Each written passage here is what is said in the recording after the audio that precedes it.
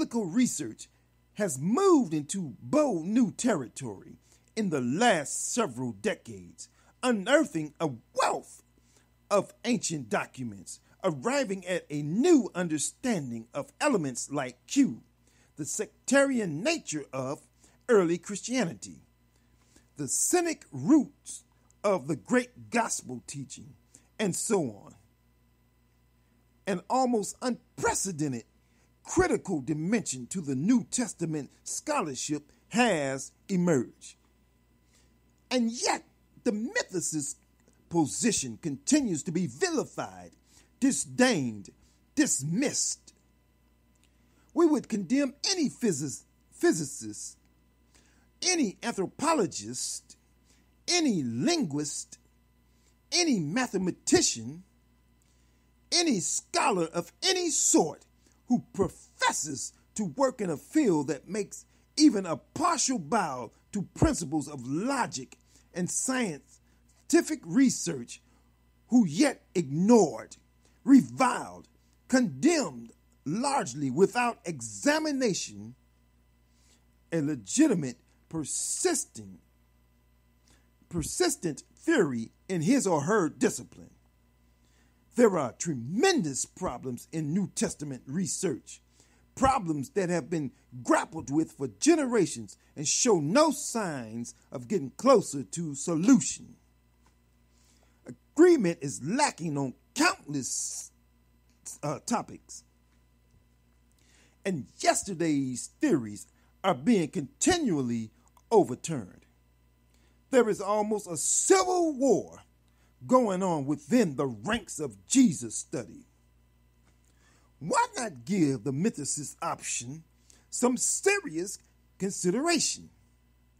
Why not honestly evaluate it to see if it could provide some of the missing answers? Or, if it turns out that the case is fatally flawed, then put it to rest once and for all. Doing that would require one essential thing: taking it seriously, approaching the subject having an open mind that the theory might have some merit. Sadly, that is the most difficult step and the one which most critics have had the greatest difficulty taking. It is all in the mindset, whether of the Christian believer whose confessional interests are overriding, or of the professional scholar who could never consider their life's work might be fatally compromised.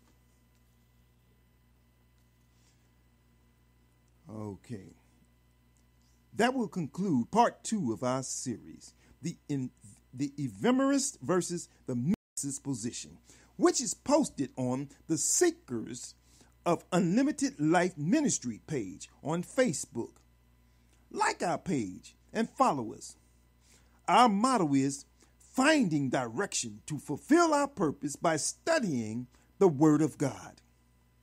If you love the Lord and want to examine His Word more in depth, tune us in. We'd love to spend time with you as we seek to hear what the Spirit of the Lord is saying together. Our contact information is the Seekers of Unlimited Life Ministry, 1337 South Millard Avenue, Millard. We're in Chicago, Illinois, 60623. You can call us at 773-474-0451 or drop us an email at thesoulministry@gmail.com. That's TheSoulMinistry,